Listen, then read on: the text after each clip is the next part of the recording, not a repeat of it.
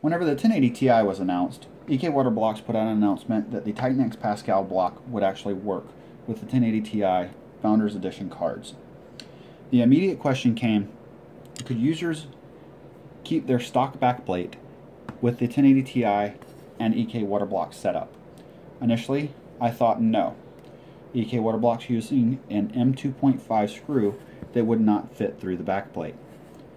What I did not realize is that the standoffs that mount through the PCB to hold the Founders Edition cooler to the PCB are also M2.5s.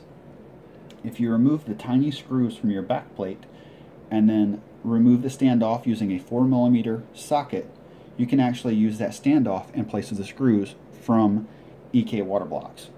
Once you mount the screw or the standoff as the screw, you set it in, and then you can take the standard screws and mount the backplate utilizing this method.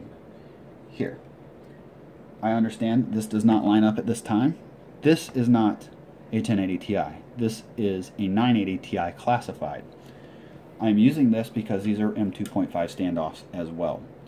Since the M2.5 standoff can utilize the standoff from the Founders Edition card, you can actually mount your stock backplate exactly how it would sit on the stock card and stock cooler. If you utilize this method, you'll be able to keep that. The one thing to keep in mind when setting it up is that the 4 screws around the core need to stay the standard M2.5 screws that come with the EKWB setup.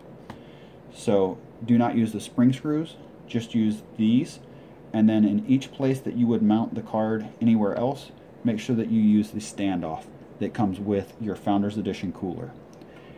Whenever you do that, you can mount your stock backplate. Thank you.